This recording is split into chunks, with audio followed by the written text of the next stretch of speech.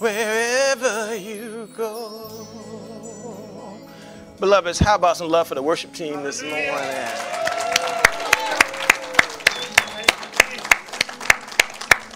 Amen, amen. Father, thank you. You have led us to this point in our gathering. Holy Spirit, you led us in song and in praise. You've spoken to us a word over us for each and every one. And there's grace in this place, sufficient grace that men and women might be saved and sanctified, dear God, and set on the right path. The Bible says that word is a light to my path and a lamp to my feet, dear God. Light our path this morning with your word. You prepared us with worship, dear God. Now speak to our hearts. Plant this good seed in the good soil of our hearts and bring forth, dear God, trees that bear fruit in this season, some 30, some 60. My prayer in this place, the 100-fold, that each and every one of us would give back to you fully as you've given to us. Have your way. Speak through your word. Your children are listening in Jesus' name. Amen, beloveds. Amen. Amen, amen, amen. Boy, it got quiet in here. Somebody must be about to preach. This is part 5 to a series that began a while ago, The King and the Kingdom. King and his kingdom. And foundationally, I just want to remind you that you serve a king. Amen? Amen. A heavenly king. And you are his people. And everywhere he sends us, everywhere he places us is his territory. And so that's what the kingdom means, that there's a king, that there's a people who are subject to that king, willingly and lovingly, hopefully. And there's a territory, there's an effect. Where God sends you, there's an effect. When heavenly people come to a place, there's an effect. Things change. You know, if God wants to change something, truly change something, that he does it through you. He sends you. He sends you. He sends you because you represent Jesus Christ. You are a picture to the world of Jesus Christ. You are a picture of the world of what happens when a man or woman believes. What happens when a family believes? What happens when a church believes and sets themselves at the feet of the Lord Jesus, receives from him, and then goes out from him doing his will, having come to the knowledge of his will? By having sat before him in worship and in praise, you have decided that it is important to you, if you're part of this family, to be in the house. That means a viable, living, giving, serving part of this local fellowship. In the Word, that means daily seeking God at his Word. Jesus Christ, by the way, is the Word of God. Amen? And you've committed yourself to conversation with God. You've committed yourself to consistently speaking and communicating with him in prayer. And I'm not even necessarily talking about anything formal at all. I'm talking about a relationship that is that really is typified and identified by your communication with the God, the Father that you've come to love, and the one that you realize who loves you. You speak to him. You speak to him. You keep it real with him. Somebody say, keep it real. If you don't know how to pray, just keep it real. Tell God what it is that's on your heart and on your mind. Keep it real with him. Keep it current. And keep it real. And so those of the kingdom are found committed to God's house. They're found committed to him in fellowship. They're found committed to him in his word. And we not only read the word, but we plant the word deep in our hearts. And the result of that word planted deep in our hearts is the good fruit of the Spirit. And we're committed to God in prayer. We're in the house, we're in the Word, we're found in the closet of prayer because God says to come to him in secret and he will reward you openly. Anybody in this room like rewards? Yeah, the Lord knows what he's doing. Amen. Amen, Erica. He knows what he's doing. He knows. So in this teaching this morning, I want to share with you what I believe is the sweetest grace of all when it comes to those of us who are saved, those of us who are the children of the living God. I call it the freedom to repent. Did you know whom the Lord sets free is indeed free? Yes. Did you know that? That means freedom indeed means that I'm not only free for myself, I'm free for everybody and everything around me. I'm free enough for you. I'm free enough for them. I'm free tomorrow. I'm free to be free the day after. I was free yesterday. I'm going to be free today. Freedom, so much freedom that freedom just, I cannot be bottled up. God will send me and place me wherever he wants me to do his will. And it cannot be, that fountain cannot be blocked. I am free. I'm not trapped. I can move. I can walk. I can dance. I can lift my hands. Even if physically that's hard for me, it is mine in the spirit. I am able to give God what he is worthy of. And he deserves the praise. Come on, church. He deserves the praise. He deserves the worship. He deserves for us to turn our attention to him and turn our attention to him completely and totally. And he deserves for us to listen and hear what he is saying to his church and to do accordingly. That is freedom. That is what it means to be free. I am not trapped. I am not bound. I am not blocked. I am not held back. I am free. Come on, church. I am free. You can put me in a cage and I am free. Amen. Amen. You cannot enslave a man that's free on the inside. Come on. You cannot enslave a woman that's free on the inside. They put Paul in jail and he wrote letters that changed everything. Amen. Maybe that's when he got the time. He might not have written those letters had he been gallivanting about like the apostle that he was. He might not have had a chance to sit down and think about Romans. You see, even in jail, you're free. Amen. And in jail, he was setting people free. Because when you read the book of Romans, you get set free. Come on, church. Those prison epistles, well, he was in prison and setting everybody, setting the captives free. Come on, church. That's what it means. He's setting captives free, and that's you. The more difficult it gets for you, the more effective your ministry, the sweeter the fragrance. Amen. I hope that helps somebody this morning. I hope because these are difficult days. Anybody here experiencing difficult days? Come on, you should got a louder amen than that. I know some of y'all are going through it, and we're really truly going through it, but this is the time where God expects the glory. Amen. Come on, church. Hallelujah. That's the difference between us now and then. We were not free to give God glory from the prison before. We were just waiting to get out.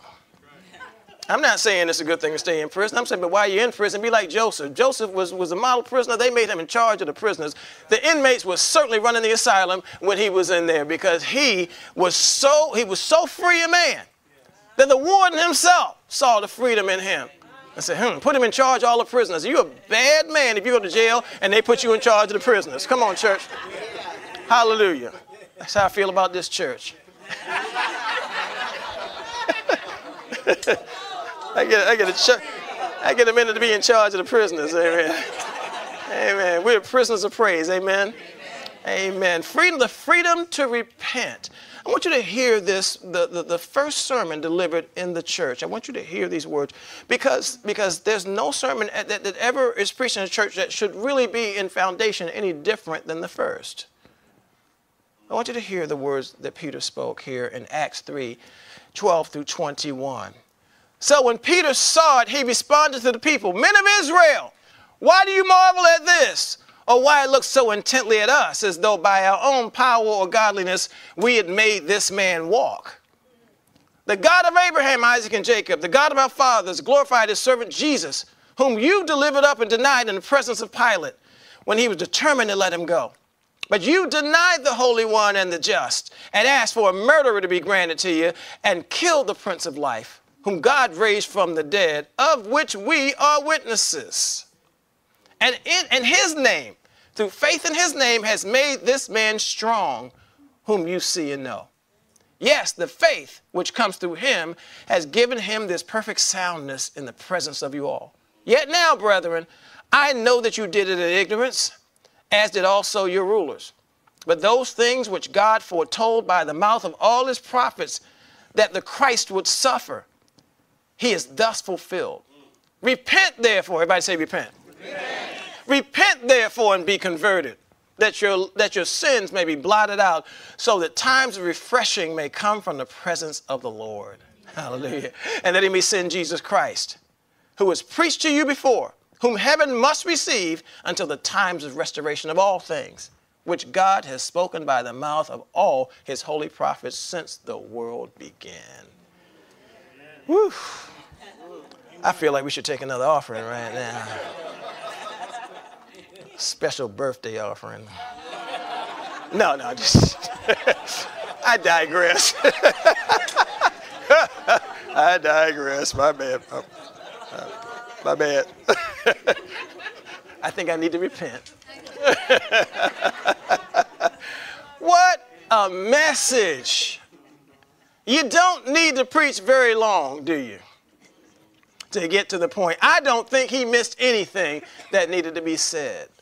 He told us who we were. By the way, it is right for you to find yourself in this passage.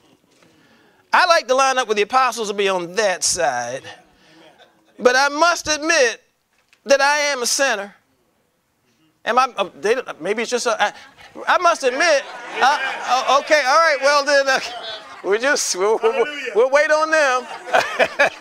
I must admit that I am a sinner, and I am the wretch in the song Amazing Grace.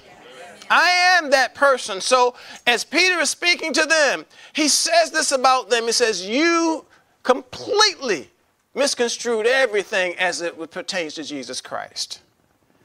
You see, it is a temptation for us once we get saved to forget how far off we were. It is a temptation once we are saved, to say for a time, to forget what wretches we were. And if we're not careful, we will be.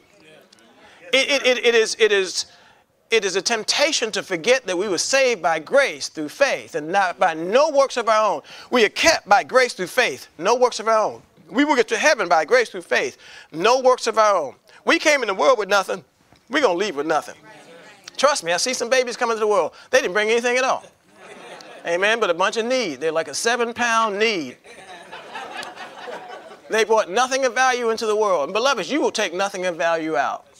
Nothing material whatsoever. You couldn't do a thing for yourself, just like that baby that's delivered. Can't do a thing for themselves. Can't even breathe until the Holy Spirit touches them in their lungs and makes them breathe. They've never breathed before when they're delivered until the Holy Spirit touches them and gives them life, independent of their moms. That's me. He's talking to me when he says this. When he says that Pilate was determined to let him go, but I delivered him. I delivered him. But Eric, you denied him in the presence of Pilate. And Pilate was determined to let him go. And Pilate was a piece of work himself. But even Pilate knew that there was no fault in him. But Eric, you denied the Holy One and the just and asked for murder to be granted to you and killed the Prince of Life. Eric, you did that. Whom God raised from the dead, of which we are witnesses. That's where I am in this picture. That's where we have, because what he says only makes sense in the light of repentance. Every one of us is guilty of the sin that Jesus died for on the cross. Every one of us. Therefore, no one can approach the throne of God without the repentance that Peter talks about right here in this passage. Beloveds, repentance is the turning of our lives to the way, the truth, and the life that's presented to us in Jesus. Okay?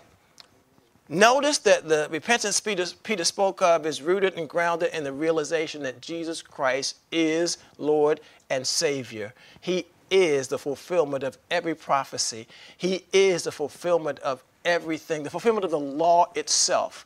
He is righteousness personified. He is the standard of God personified. He is the Word of God personified. He is the Son of God personified. And all of us, if we're going to come to God, must come to and through Jesus. So we must accept God. We must accept God on the terms of Jesus Christ and accept Jesus on God's terms. And only the Holy Spirit reveals that. Therefore, the first thing he says to you is you must repent. He told Nicodemus, Jesus told Nicodemus, you must be born again. Being born again and repentance are the same identical thing. You must accept God on my terms. Amen. What a sad thing. So many Christians believe we're Christians because we're right about stuff. And if I'm a Christian, I'll feel this way. And if I'm a Christian, I'll oppose that. If I'm a Christian, I'll promote that. If I'm a Christian, I'll go here and I'll hang out with all those Christians. And if I'm a Christian, then I do this on Saturday. On a Christian, I don't do that on Tuesday. On a Christian, if I'm a Christian, I really do this many times a month. If I'm a Christian, and it's what a sad thing to come to God on any other terms than Jesus Christ. Amen. Peter did not present anything else but Jesus Christ. He didn't present prosperity. He didn't present healing. I'm going to heal some people in the room right now. There is no such thing as a healing ministry. Oh, there is no such. They got stumped again. There is no such thing as a healing evangelist. There is no such thing. It does not exist. The Lord did not send the apostles to preach healing. He sent them to preach Christ and him crucified. Come on, church. We put the cart before the horse. And we worship the effect when Jesus is the cause. If Jesus is in the room, by the way, somebody going to get healed. Come on, church. There's no deliverance ministry. God didn't send people around to deliverance. That's folks going around conjuring up devils. They conjure them up, it's a straw man. You bring them up and you knock them down. You bring them up, you knock them down. You bring them up, you knock them down. There's no deliverance ministry. It's just not in the scriptures. Nowhere. But everywhere that people were filled with the Spirit went, folks got delivered. Amen. Come on, church. Amen. If you are called, you're called to preach the gospel of Jesus Christ. You're not called to preach prosperity. Amen. Everywhere the gospel goes, people are blessed. Amen. And God is magnified. You are called to preach the gospel. You must be born again. And then once you're born again, you need to act like it. Come on, church. You need to act like it. There's a way that a born-again man, a born-again woman acts. Now, we're not perfect. We make a mistake every now and then. Come on, church. Am I in the right church? Every now and then, you blow it. You say something you shouldn't have said. You do something you shouldn't have done. Every now and then, you put something in the sermon you shouldn't have put in there.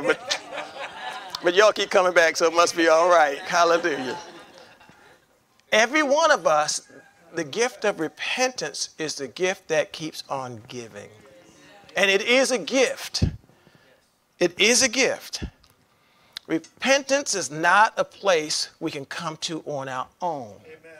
Because repentance has everything to do with relationship.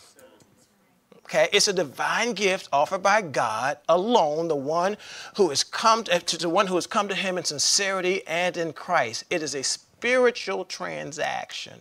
It is a spiritual work that is found beyond sorrow, beyond the realization of sin or the admission of guilt, beyond my efforts toward restitution or recovery, or tearful expressions of regret. Amen. Let me say this, beloveds, and I want to differentiate repentance from every single thing, every other thing. Repentance is necessary because of sin. Amen. Amen. The one thing that is going to keep people out of the presence of God forever is sin, nothing else.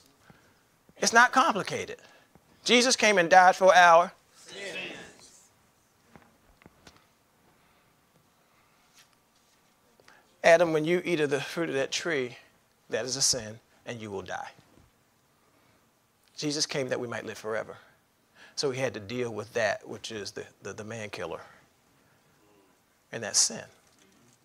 Transgression against the known or even ignorance of the will of God. Sin. And Jesus came to deal with that and that alone, because that and that alone is what separates us from God. God made us for fellowship. He made us to be with him. And we chose another route. We chose to do our thing. Is anybody in this room that hasn't at one point in their life chosen to do their thing? Each and every one of us is chosen. And not only that, even once we were saved, there's at least once or twice. At least once or twice that we kind of did our own thing and got a little, at least once or twice. So repentance is not a one-time deal. Repentance is a gift that keeps on giving, because if you know me and I know you, we need it. Yes. And we need it daily. We might need it at any moment now. Yes. Amen. And it's a wonderful thing to know that Jesus is there. He himself is the path. We don't have to get on the path. Jesus is the path. And if we're in him and he is in us, we are on the path. Okay, nothing that I do gets me on the path. Everything that he did gets and keeps me on the path. And repentance is a constant turning away from myself and turning to him, until I realize that it is who I am. Repentance is not something that I do. It's somebody that I am. I am saved. I am born again, and being born again and repentance are the same thing. It is how I live. I am constantly, daily turning from myself to him. I'm constantly saying no to the darkness and yes to the light. I'm constantly moderating my behavior and my speech. Why? Because in relation to you, because the Bible says that love does no harm to its neighbor. Repentance gets me back on the path of love. It keeps me on the path of love. It teaches me what love really truly means. Some people think they love you, but that's not love. That's their version of love. The Bible says God so loved the world world that he gave his only begotten son. That's God's version of love, that whoever will believe on him will not perish but have everlasting life. The Bible says God is love. And if you want to know how God looks and how love looks and how love acts, well, look at Jesus. Look at Jesus. That's what love is in real time. And if you're going to love in real time, it is going to look like Jesus. Come on, church. Amen. Repentance is turning away from my version of anything, my version of everything. Repentance is hearing the heart of what you say and not simply the words. If I am to understand my wife, which I don't, I am going to have to hear her with the ears of my heart. Amen. Amen? Not the ears on the side of my head, but the ears of my heart. I have to repent today because yesterday she asked me to put up Christmas lights. I don't want to put up Christmas lights.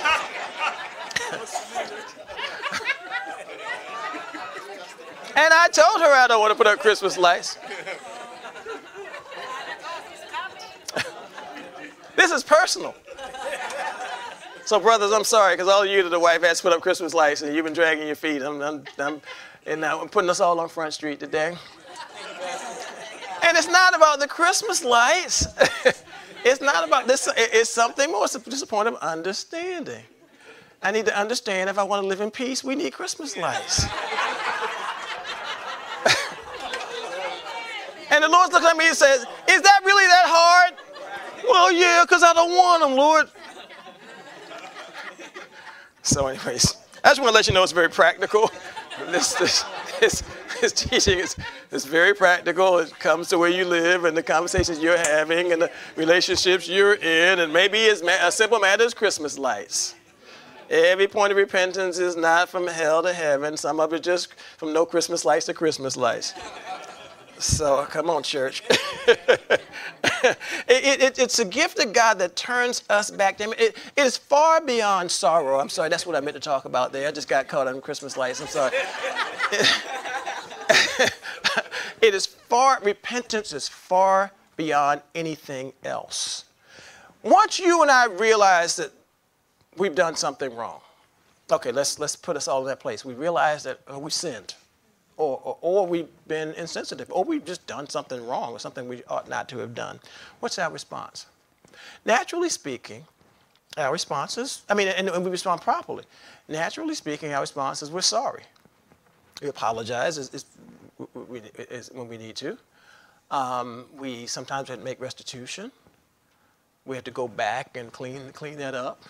At different times sometimes we find ourselves in all kinds of behaviors and that from which we need to extricate ourselves and we need to recover because we have lost, we've given away some of ourselves that we need to recover. There's recovery, there's true sorrow, there's tears, and there's even begging the other person for forgiveness, and there's trying to do better.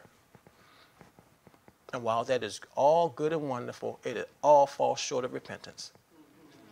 None of it meets God's requirement.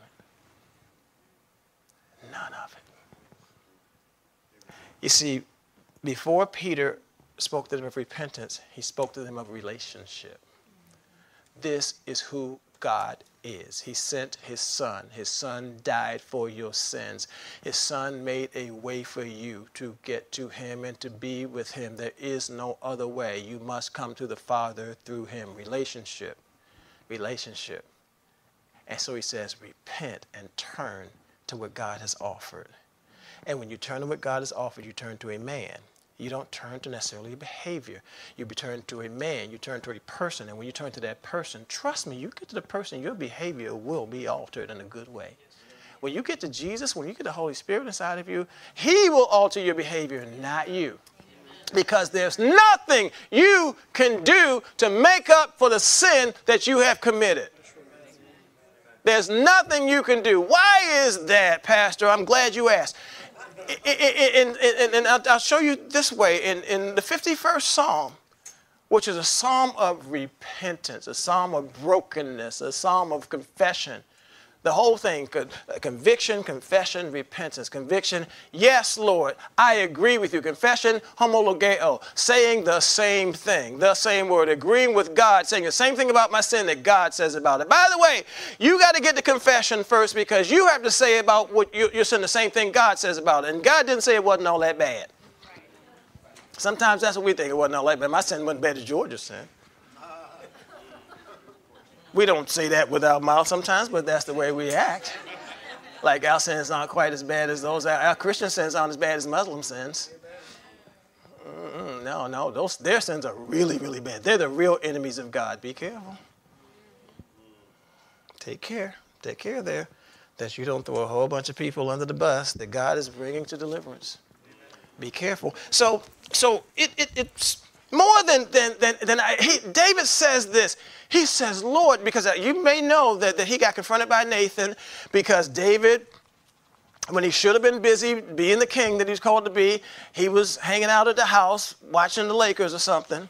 And he got up and he went out. He's just chilling and he had his beer in his one hand. He's just chilling. Should have been out with his troops doing what they do. And he's got his grog and he looks out. And he has the highest building and he looked over and he saw a woman bathing a couple blocks away, and he was stunned. A naked body will do that for you sometimes. And he called her. He's a king. He summoned her to his home, and he wined and dined and whatever he needed to do, and got involved with her sexually, and sent her home as if nothing had ever happened. Found out she was pregnant. Well, she was pregnant with his baby because her husband was out doing what he was supposed to do, fighting for David. And you know the story. If you don't, it's worth reading. And David ended up plotting to have her husband killed, which he did, and took her to himself and went on like forgot about it. Like what? I'm the king. What? Forgot about it until Nathan came and put that crooked finger just like that. You see, the prophets don't have straight fingers. That's how you know it's a prophet. The fingers are like this. Kind of wrap around your neck, when they talk to you. You that crooked finger. Now it's crooked. It's still pointing at you, though. They know exactly how to point that thing. And he told him, say, you, man, you are the one that you would condemn. He told him a story about something that happened with some neighbors, and David said, oh, that was so wrong. That person needs to be put to death. He said, you're the one I'm talking about. You stole your neighbor's wife. You could have any woman you want. You got a harem. You got a harem. Come on, you say, come on, man. Takes this man's wife, puts him to death, and the man was serving him. It's a dangerous thing to look at David and think the scripture's not talking about you and me. Here's what David said in his repentance. One of the things he said in Psalm 51, he said, Lord, against you and only you have I sinned. And every time I read that, I go, wait a minute, David, that's not true. Yeah, you sinned against God, but you sinned against Uriah. You sinned against Joab, who you made put Uriah up front so he can get killed. You sinned against Bathsheba. You took her from her husband. She was minding her own business, and then you complicated her life. The child that that she got impregnated with died because of you, David. No, you sinned against a lot of people. And Nathan said, you have caused the nations around to blaspheme the name of my God. Because of your behavior, because they're looking at you going like, your God's no better than ours. look, aren't you the sweet psalmist of Israel? Aren't you the great king who will one day be called, Jesus will be called the son of David? Aren't you? And so the rest of the world looks at that and says, David no better, you Christians no better than the rest of us. They're right. But he said, against you, and only you have I sinned. Wait a minute, David, that's not true. But yes, it is true when you see it in the Spirit. You see, every sin is an affront, a transgression, a violation of the Word of God. What makes it a sin, that's what makes it a sin, is it violates, it transgresses God himself. Not that it transgressed a person, but in order to transgress a person, do poorly by a person, you had to first do poorly by God, who told you what love is and what the expectation is. So you're violating his standard by his dealings with Bathsheba and Uriah and Joab and everyone else. He violated God. And beloveds, this is what repentance means. Repentance means being right with God. When you're right with God, you do fine with men. But you can recover and you can be sorry and you can be deeply, deeply regretful and still not having repented. Because your repentance has to do with your relationship. In other words, if you are not saved, if you are not walking with God, if you're not born again, you cannot repent. Repentance is a gift to God's children only. You can be sorry, you can change up, you can do 12 steps, you can do however many you want, but you can't repent. Recovery is not repentance. Being sorry is not repentance. Paying back is not repentance. Making amends is not repentance. Repentance is coming to God on his terms, and his terms has a name, Jesus. Hallelujah. So against you, God, and only you have I sinned. So if I'm walking with God and determined not to sin against God, the people around me don't have to worry. They don't have to worry. Jesus says, what are the two great commandments? Love God with all your mind, soul, heart, strength, and your neighbor as yourself. And love does no harm to its neighbor. So if we love God, if we are pointed rightly toward Jesus Christ, we will love, and love will do no harm to its neighbor. Yes, sir. None. Because why? Because we're trying to do right by our neighbor? No, because we're doing right by God. And if I'm right by God and paying attention to that, I will do right by my neighbor.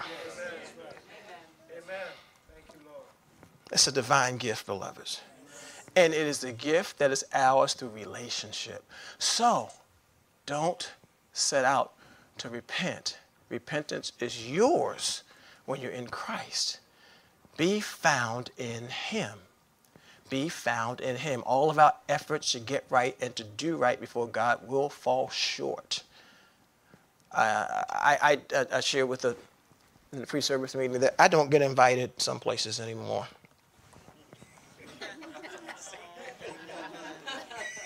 One of the many is recovery meetings.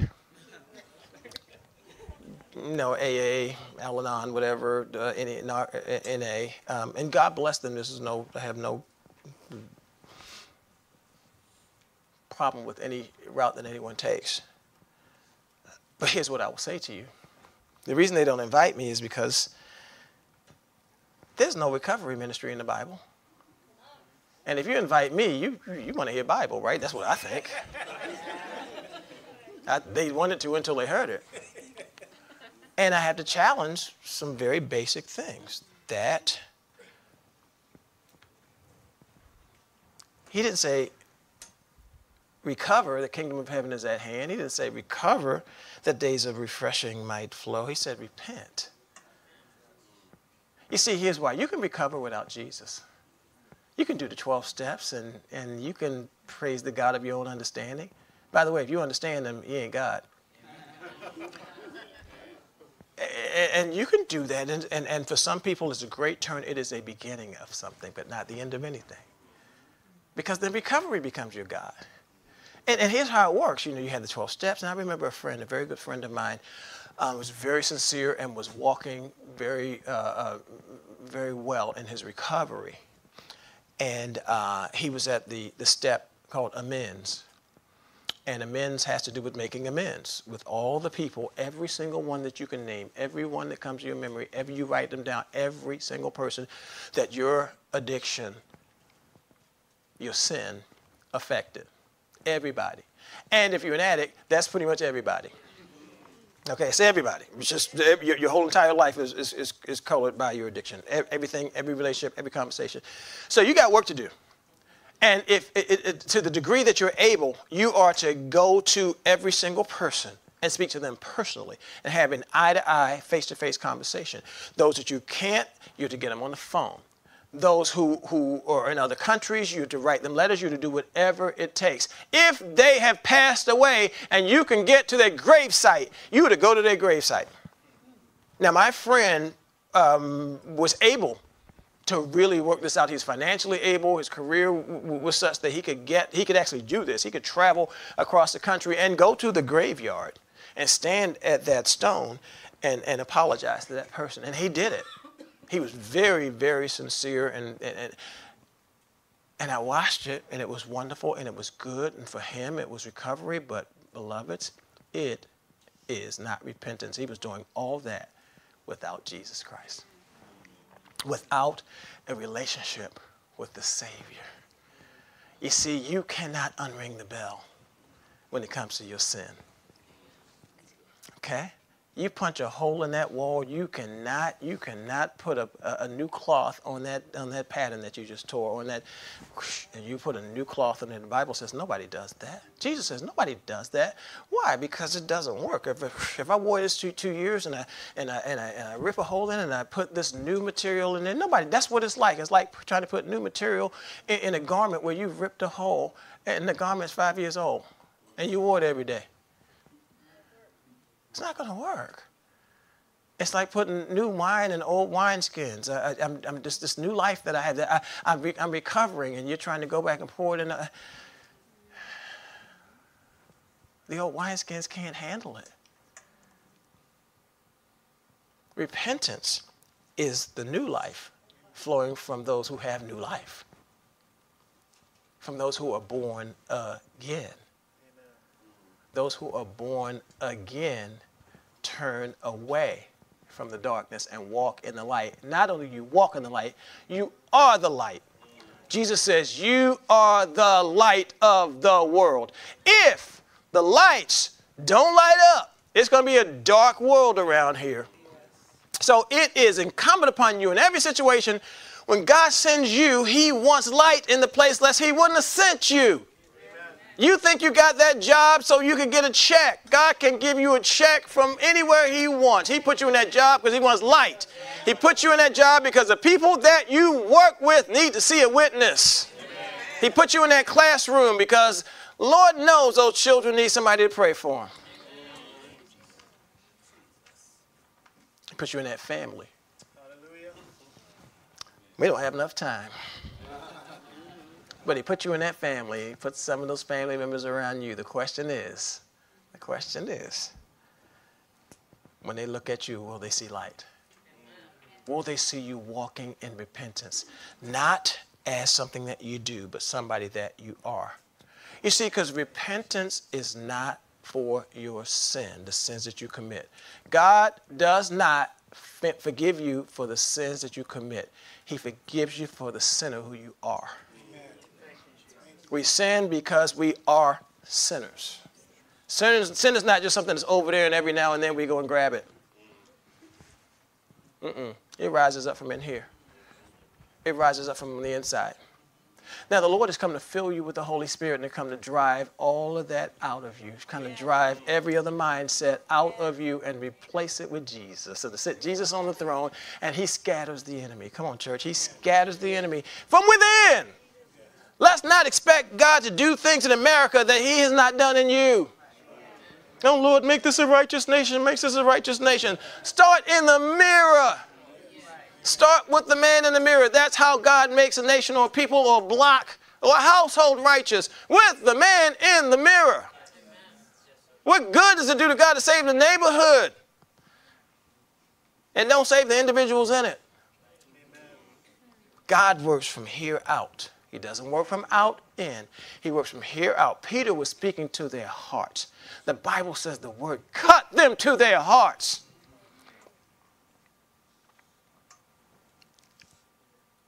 So, repentance.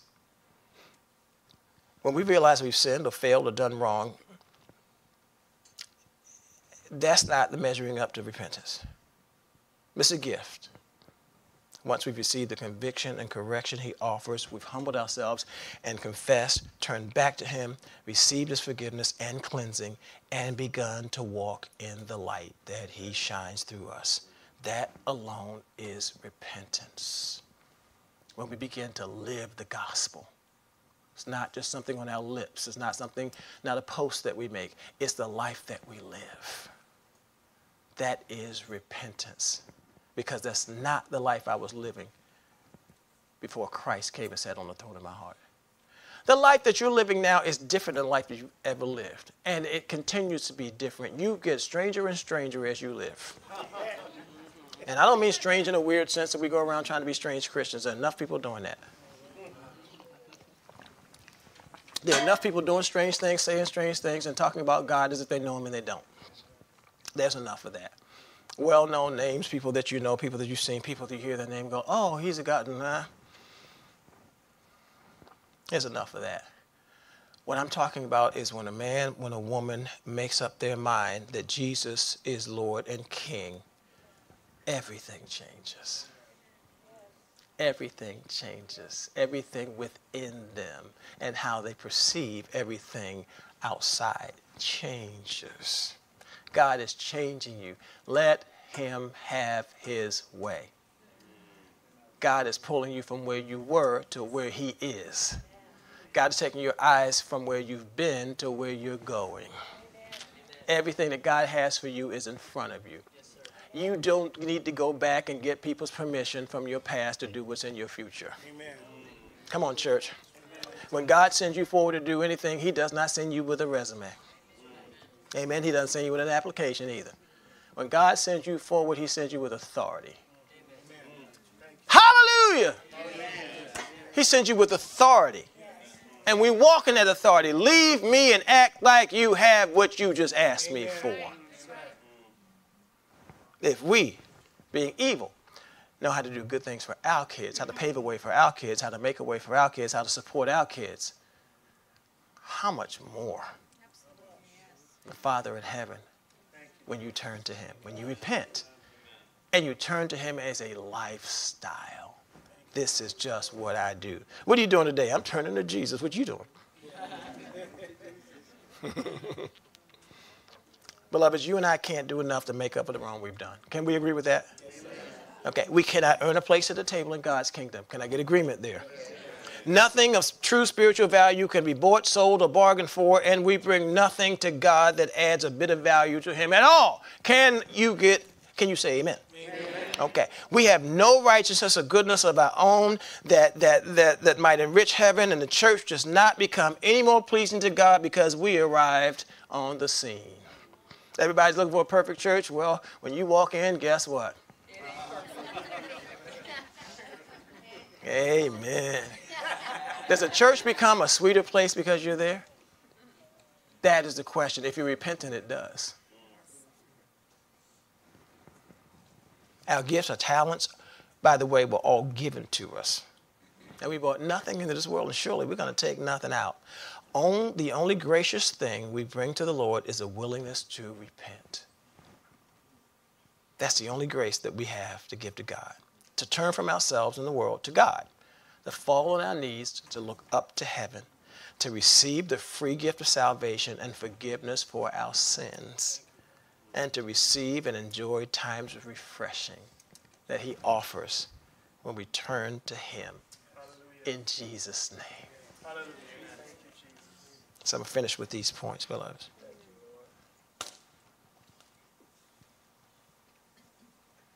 Let us turn from the need of man's approval. Father, forgive us for being man-pleasers. Amen? Amen. You know, there are many, many, many people who will tell you what it means to be a Christian. And who will say, if you're a Christian, you feel like this, or you think like this, or you believe this, or you vote like this, or you hang with them. They're everywhere. But we'll end up pleasing men and displeasing God every time. Every time we ourselves, or we let anybody define what righteousness looks like for us. Righteousness looks like Jesus. And you know, God did everything that it took to keep that very, very simple. Righteousness looks like Christ. What is the work we're called to do? We're called to believe on the one whom the Father sent. And that's a full-time job. Because everything around us wants us to commiserate with and pamper our own flesh. Everything around us wants us to commiserate with and agree with those who think like we do, look like us, act like us, talk like us, go to the same church. feel like we feel. That's a great temptation.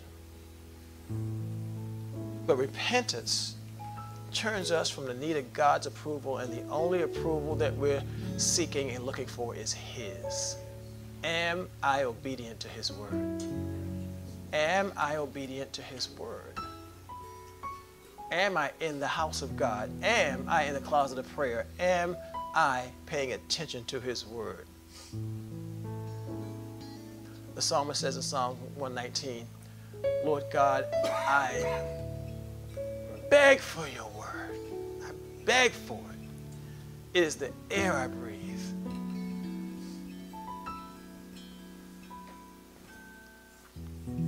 Let us turn from our busyness to the business of the kingdom. Each and every one of us is going to be tempted to be a busy Christian. And we think that we're really serving God and His purposes by being busy, by being among the saints all the time, and being at this conference and this seminar, and being and speaking at this and singing at that and playing at that and attending that. Oh, and the prophets are coming to do this. Oh, and the apostles are doing that. Oh, and the preachers are doing this. Oh, and we're having convocation here, there. Do what as God leads. Be involved with the life of the church. But activity and life are two different things. Activity derives from me. Life is out from Jesus. I have come to give you life, and that more abundant. Not only does God give you life, He gives you life that overflows your borders. He gives you life that escapes you. You can't keep it in. You can't stop talking about Jesus. You can't stop serving and praising. You can't stop singing either. You always want to be in the house of God. When the door's open, there you are. Why? Because you have nothing else to do? No, you have chosen to do this. You've chosen to be among God's people. Why? Because God does marvelous things among His people He will not do anywhere else. I turn from my busyness. There's plenty to do. There's plenty of places to be. There's plenty of places for me to adore myself. But I have made the commitment to be in this house with this people doing what God is doing here and nowhere else. And I trust God. I trust Him for His will to be done for this season, for this purpose. Turn away from my own busyness, my own decisions, and turn to God for His. I turn away from fretting and complaining and murmuring and blaming God and others and take responsibility. Repentance takes responsibility. It's not always somebody else's fault. In fact, most times it's not somebody else's fault. And even if it is somebody else's fault, God is not, He already knows, and you're not informing Him one bit. When you tell Him what He did or what she did not do and what they didn't help you with and why you're here because they did and she did and he didn't and God knows. I'm not trying to make something trivial out of it. I'm just saying God already knows. And it may not be your fault, but this life and all of it is your responsibility. Each and every one of us has things in our life that were not our fault, that were wrong, that maybe is wrong. And God's not going to remove it. There's some of us who pray for healing and you're still sick. There's some of us who pray for God to take the pain out and it still hurts. There's some of us who pray that relationship will be restored and you're still estranged. There's some of us who pray for our relatives to get saved. They're still heathens.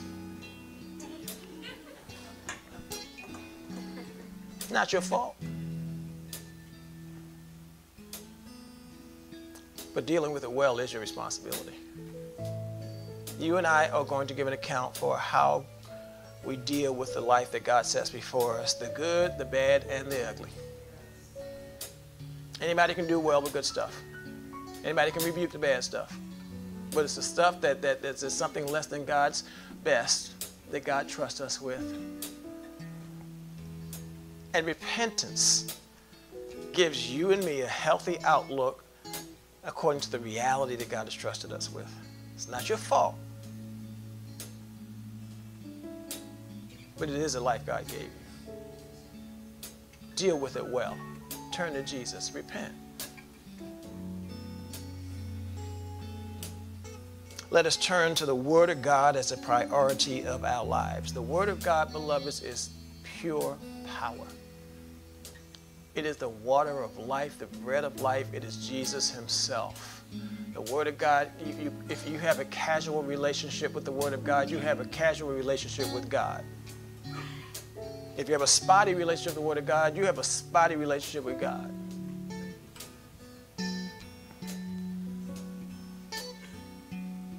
Let us turn from unhealthy, undisciplined, and unholy activities and relationships. That is repentance.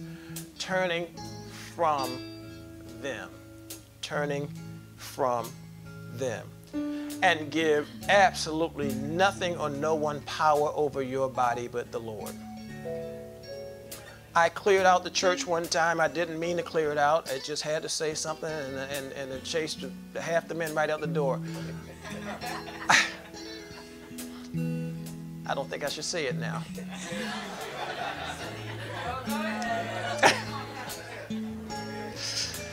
I'll get. I was really grieved one Sunday morning because of how slow and difficult it was to get the people even into worship.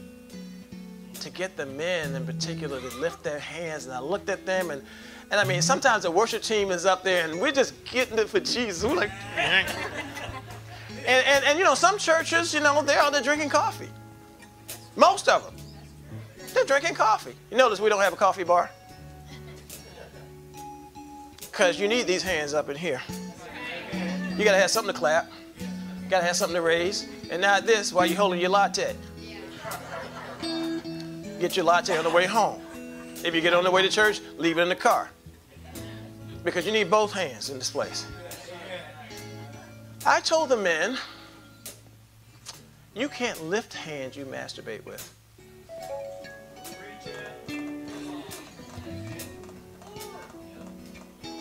It didn't come out of clear blue sky. I kind of led up to it.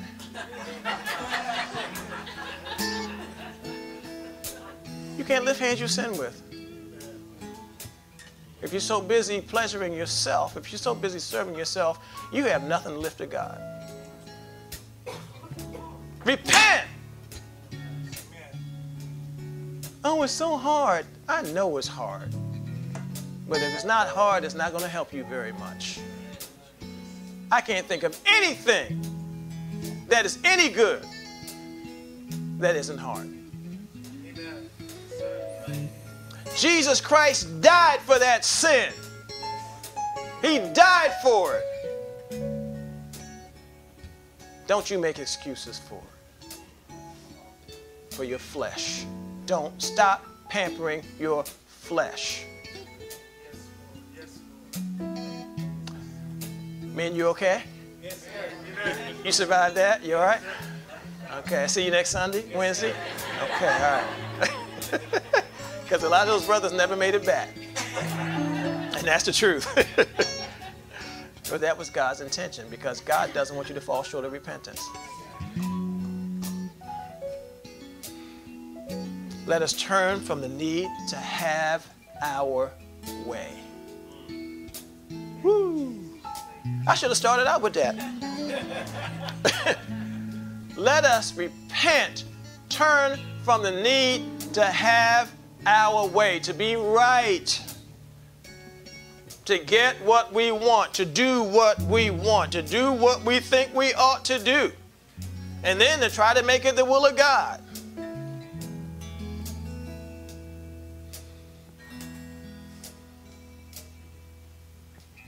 Jesus says, my sheep know my voice. They will not follow another. Who are you following? Who your children follow? Are they following themselves? Are you so busy trying to get what you want the way you think that you're just going to follow wherever you need to go to get what it is that you feel, that you think is right, or whatever? That's what we do as Christians. We have our own way. There's a way that seemeth right unto a man, but the end thereof is death. Death. That's why Jesus says he is the way, he is the truth, and he is the life, because other than that, I will follow my own way. And I'll slap some verses and chapters on it just to feel good about myself. But it's not. Remember what the Lord said to Peter. One of the last things he said to him, he said, up until this point in your life, you've gone where you wanted to go. But there's going to come a day when somebody's going to take your belt and they're going to lead you in a way you don't want to go. In other words, your ministry, at the end of the day, it's not going to end up the way you think it's going to end up. You're going to serve me, but it's still, at the end of the day, it's not going to end up serving you and your purpose. It's going to serve mine, and my purposes sometimes look real weird to you. But if you trust me, I'll lead you on the path of righteousness. If you trust me, I'll lead you. Let's turn from the need to have our own way. Finally, beloveds, let's turn our lives and cares back to Jesus. How many of you know there's a lot to care about out there? There's a lot to be upset about, a lot to cry about, a lot to be hurt about, a lot to worry about. There really is. And those things will crowd out Jesus every time. Every time.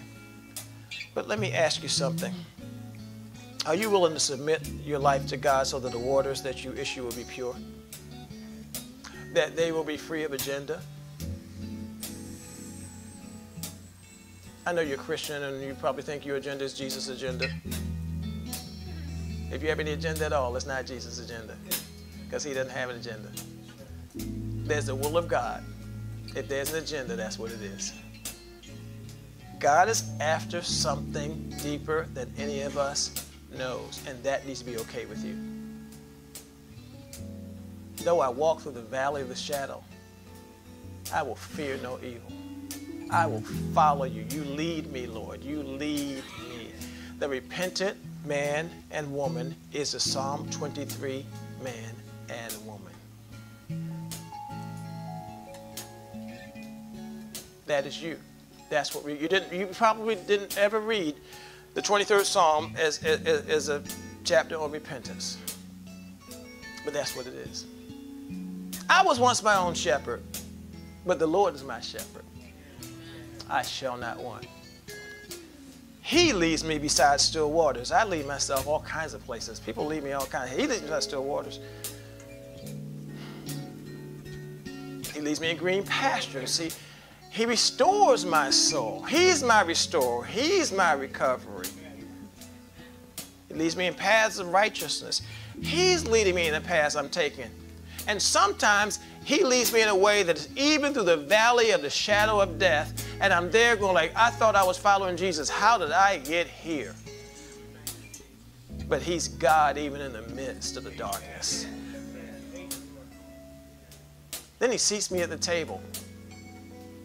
The great thing about the table of God is, I know sometimes we think of a big dinner table with all of us saints, and there's going to be like more of us than we can count. That there's going to be some long gods up there, and then some of us are way back there, and we're fighting for a seat close. But that's a natural way of looking at the table. He's speaking spirit. You're seated in heavenly places with him. There are no cheap seats in heaven. Amen. You prepare a table before me in the presence of mine enemies. It doesn't say he's going to remove your enemies. It says he's going to prepare a table before you with them standing there. So they too can see that your God is good. Come on, church. In the presence of mine enemies. Think about it. When you were walking in a way that was in opposition to God, you saw somebody that was sitting in the presence of the Lord, and you stood back and looked around like, wow.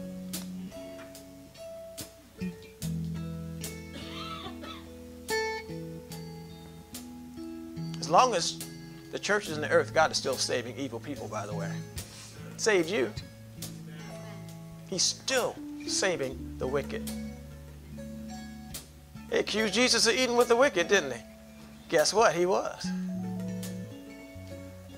The sick need a Savior. You anoint my head with oil. Beloved, you are the anointed of God. You are his prophets. In other words, he speaks through you. You are his anointed. Anointed people aren't some special class of Christians. who give themselves special names. You are the anointed of God. Amen. My cup runs over, y'all. I got enough of me and for you. Amen. I got enough of me and the people I love. Come on, church. That's repentance. Surely goodness and mercy will follow me everywhere I go. You know why you need mercy? Because of sin. You don't need mercy if there's no sin. If you didn't deserve judgment, you wouldn't need mercy. So why do saved people need mercy? You didn't think about that, did you? Oh, Lord, be merciful to me. Well, why? Because you sinned. That's why. And that's why you can still pray that prayer. Surely goodness and mercy will follow me because I need it.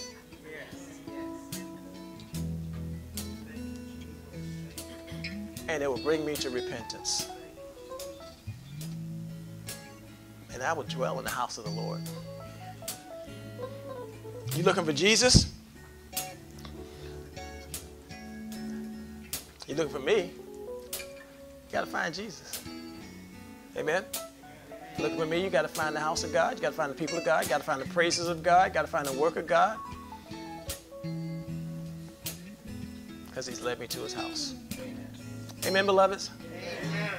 Do not fall short of repentance. Whatever you do, don't fall short of repentance. No matter what your effort, God is not impressed. Don't try to impress him. God's impressed with one person, and his name is Jesus. And Jesus is impressed with one thing, and it's faith. Amen. The only thing Jesus marveled at when he was on earth was faith and unbelief. That's the only thing that took him aback. Whoa, I've never seen faith like this, not even in Israel. Whoa, somebody touched my garment, power left me. Whoa, whoa. Oh, whoa, he believed and go home and your servant is fine. Amen. Whoa, faith. The only thing that impresses God, believing in Jesus. Amen. Amen. Turn to him, beloveds, and never, ever turn away again. Rise up right where you are.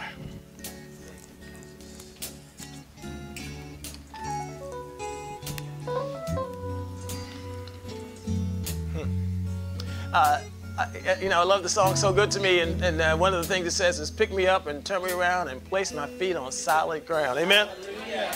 Amen. There's a picture for you. Pick me up. Turn me 180. And that 180 is my repentance. That's what I walk in. That's what I live in. That's what I talk in. Even my hopes and dreams are subject to repentance. Amen? Amen. Beloveds, God is before you.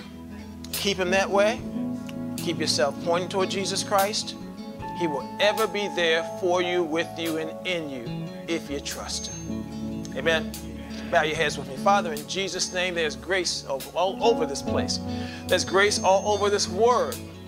There's health and hope and strength, dear God, as we magnify your name and give you the glory you deserve. Dear God, there is a move in this place, and it is the flow of the river of God. And we are in that river. We're planted by that river, dear God. We derive our life and holiness from the flow of the river that comes from your throne. Thank you, Lord. Dear God, we will not be moved. We are settled in the will of God, in the ways of God, at the feet of the Son of God. Be magnified, dear God. Have your way with this people. And if anyone had any doubt that there is a living God, may they know so when they meet this people. If anyone who doubts that God still speaks, when they hear us speak, may they know that he's speaking. And Father God, until we meet again, may we be at peace with every man and woman as much as it has to do with us. May we give our lives fully a living sacrifice, which is but our reasonable service. Thank you for transforming and renewing our minds, conforming us to the Word and the will of God. Father, I love this people, and I give them to you, place them at your feet, everything that they care about, at the feet of Jesus Christ. Until we meet again, may we give you joy. In Jesus' name. Amen? Amen. God bless you, beloved. You've been blessed. You've been blessed. Act like it.